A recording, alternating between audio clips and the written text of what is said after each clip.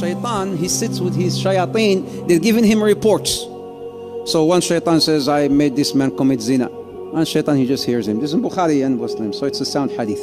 And another Shaytan comes and says, I made this man steal. I made this guy do this. I made this guy do that. I made this woman do this. I made this woman make, remove her hijab. So they keep on, submitting their reports to him. And then one guy comes and say, this jinni will stand up and say, today I was able to separate a husband and a wife.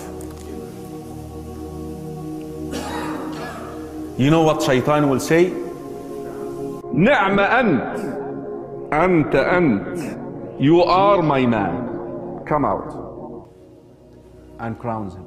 Hadith Sahih Muslim, Hadith Jabir. Reflect upon this. Smoking weed is haram. Killing is haram. Adultery is haram. Name any sin you want. Divorce is not haram. Divorce is not haram. Why is he so excited? He's so happy about divorce. Why?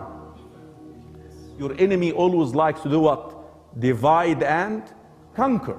Now he is able to divide the first unit in the community. Because look at your community. The community is made of what? Units. Imagine a wall, bricks. The family is the first brick in the community.